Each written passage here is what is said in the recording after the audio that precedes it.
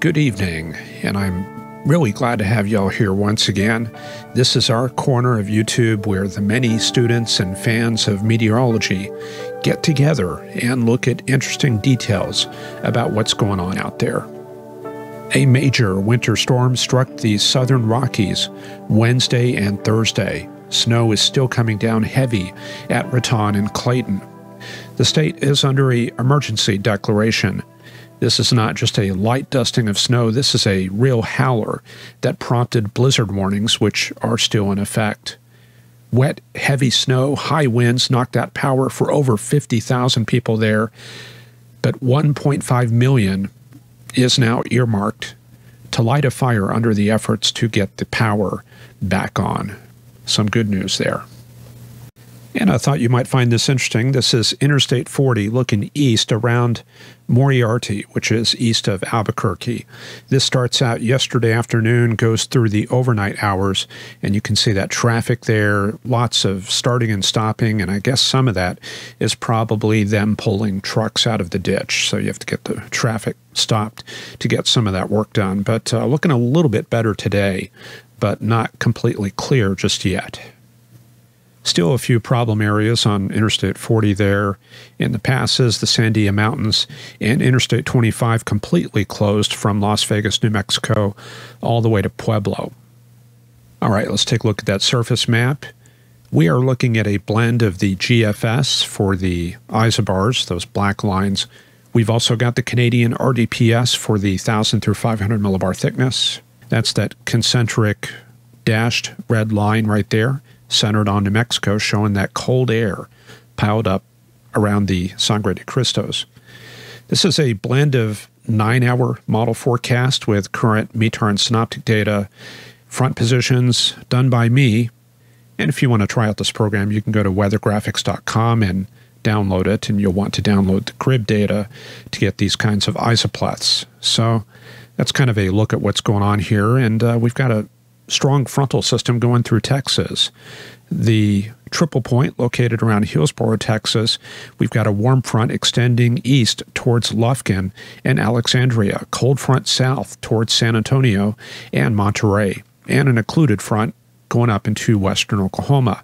Storms going up along these boundaries due to very rich tropical air making its way north. You can see those dew points are in the mid-70s along the Texas coast, and very high precipitable waters funneling northwestward into Colorado, helping to fuel that winter storm which continues to rage in northeastern New Mexico and eastern Colorado.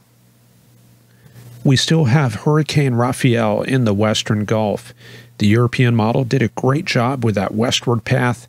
Currently at 3 p.m., 85 knots, making it a low-end Category 2 storm. 967 millibars on that pressure, filling at about 1 millibar per hour. And it continues to move west at 9 miles an hour. It's expected to become quasi-stationary and maybe start drifting south next week. Those winds will gradually subside, and by tomorrow we will see tropical storm strength and tropical depression by Tuesday. Taking a look at the weather across the northeastern U.S., cold advection settles in once again, replacing record highs yesterday. We were up to 84 at Washington National Airport. Mild weather in the northeastern U.S. today. Highs are in the upper 60s from New York City down to Philadelphia, with 50s in the Great Lakes. Winds are gusting 25 to 35 knots across the mountains of New England. We've got wind advisories tonight and tomorrow for western Maine and northern New Hampshire, and a red flag warning throughout a huge area of the northeastern corridor: Boston, New York City, Philadelphia, Baltimore, east to Cape Cod and Long Island, west to the Poconos, Harrisburg, Altoona. That's due to west winds gusting to 30 miles an hour and relative humidity down to 25%. In the southeastern U.S., abundant tropical air. Yesterday, numerous record overnight minimums set in Florida and the Central Gulf Coast. We're talking about warm overnight lows down to 74 at Jacksonville, 76 at Tampa, 80 at Miami. Again, these are overnight lows, not highs. Birmingham, 67. Those are all records. 68 at Huntsville and 71 at Baton Rouge. And once again, the culprit, abundant tropical air, indicated by the telltale appearance of high precipitable water values. Some of that moisture being brought northward by Hurricane Rafael, basically slinging tropical air to the northwest. And we can just take a look at this loop and watch the demise of Rafael out there in the western Gulf. The GFS kind of loops it around and finally sends it towards the Yucatan by next Thursday as a very weak low-pressure area. In the south-central U.S., we've got plenty of moisture flowing northward as well. As we mentioned, mid-70s dew points coming into southeastern Texas. Down to the south, you can see a little bit of Rafael. This whole area under the influence of a tropical air mass, but out to the west, cooler, drier air from the Pacific crossing the Rockies and entering West Texas as a dry slot. It was hot yesterday across South Texas. Laredo got up to 93 degrees. College Station got up to 89. Both of those set records for the date. And the Storm Prediction Center does have a slight risk of severe storms from the DFW area up to Wichita Falls and down towards Gatesville and Stephenville. And we do have storms underway. This complex in East Texas is associated with the warm front and also the plentiful supply of moisture with that low-level jet traversing the warm front. The area further to the west, that's along the occluded front and pretty close to that triple point area around Hillsborough. At this time, a disorganized area of thunderstorms moving across Tarrant County, about to head into Dallas and almost coming up towards Waxahachie there. Much of the support for this convection coming from this low-level jet. The strongest winds in northwestern Oklahoma, 40 to 50 knots, but in Texas, 20 to 30 knots. And we will see a weakening trend going into tonight as the main area of upper forcing lifts into the central plains. A couple of ways we can see that upper forcing is with the 500 millibar heights and vorticity. This shows a jet max through West Texas, around Midland, up to Caprock. Strongest winds right there on the Caprock, about 80 knots at 500 millibars and arcing around towards Denver. And that puts much of this area under a strong southerly band of 40 to 50 knot winds. And of course that will be heading north by 1 a.m. Much of the stronger winds heading into Kansas. 70 knots there with that mid-level jet about like that.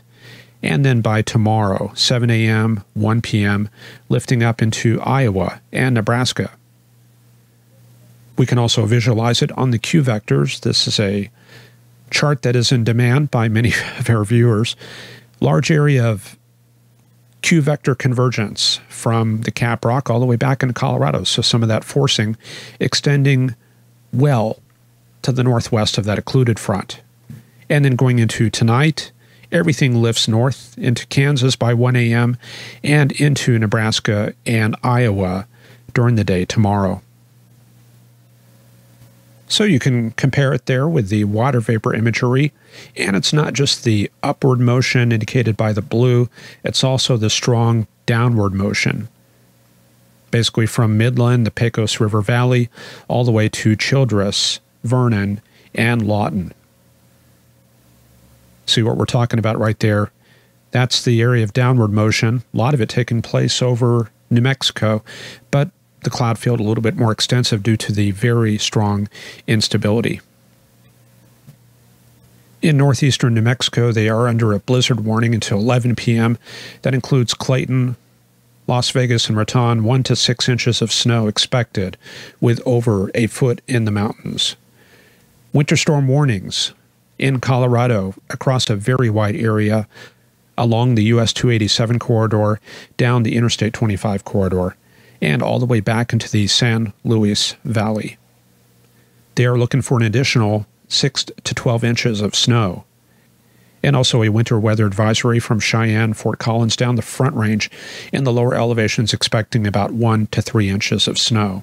This should all start clearing out early tomorrow. The satellite imagery showing most of our problems down there in Colorado, Kansas, where it changes over to rain. And as you go north, things do clear out pretty nicely. Kind of a pleasant day in the Dakotas and Minnesota. Let's take a look at the southwestern U.S. And there you can see some snow in the higher elevations. Looks like wet snow did fall. In the Painted Desert, most of that appears to be gone. I imagine the ground is rather warm. Today, however, Phoenix only 70 degrees for a high temperature, down from 100 just a couple weeks ago. 67 at Los Angeles today and low 70s in the San Joaquin Valley. Air quality alerts for Southern California. They had Santa Ana winds the past couple days. The Inland Empire, San Fernando Valley is under wood-burning bans below 3,000 feet. That includes fire logs and pellets, whether indoor or outdoor. And that ban runs through tomorrow afternoon. And not much to talk about in the northwestern U.S. Looks like another Pacific system inbound. We're kind of losing track of each one. There's so many coming in. It's like every 2 days maybe. Air stagnation alert issued for the lower Snake River Valley, including Boise in Ontario and into southeastern Oregon, due to light winds and inversion conditions. Similar alert in northern Idaho. Air stagnation advisory around Coeur d'Alene and Sandpoint. It will continue to be quite active in the Pacific. Very high EPO index with rather zonal flow all the way from Japan across the North Pacific and into the Pacific Northwest. So what we have going on west of Washington, part of this complex at about 135 west. We can take a look at the Pacific charts and kind of show you what's going on. A little bit of thunder out there, you hear that? We are getting that warm air advection here as well. However, we are not fully plugged into the subtropics. Let's take a look at the integrated vapor transport for the Pacific. There's our system off of Washington, and just not really all that much moisture with it. This next system looks pretty interesting out there in the central North Pacific. Really picks up there, 1,100 IVT values. However, it gets stretched out and not much heads into the West Coast area. Maybe Sunday, some IVTs of about 400. Here comes another shot. That one looks pretty good there around Wednesday. So that could be a very rainy day for Oregon and Washington. This one looks, yeah, that's definitely tapping the subtropical region. However, it weakens by the time it gets to the West Coast area. Okay, let's take a look at that forecast, starting out with this evening. Very active in Kansas and Oklahoma. This system continues to lift northeast overnight and starts exiting Colorado, just getting some of that wraparound there. By midday tomorrow, looking like this. General thunderstorm risk throughout all of the Ozarks, the lower Mississippi River Valley, rains from Louisiana, Arkansas, Missouri, into Nebraska and South Dakota. And we get that snow changeover around Denver. The Weather Prediction Center does have a moderate risk of excessive rainfall across central Louisiana. Then we go into Sunday. There's the Sunday afternoon chart. Looks like a very rainy day across the Great Lakes, the Appalachians, the Allegheny region. General thunderstorm risk in the lower Mississippi River Valley, Kentucky, Tennessee to Louisiana, and temperatures warming into the 80s in the lower deserts. New rains moving into Seattle and Portland with this next weather system. We go into Monday. There's the Monday evening map.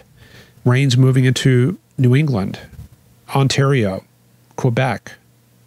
Rain spreading across the Pacific Northwest with snow showers in the higher elevations. So it's another blustery, winter-like day for the northwestern U.S.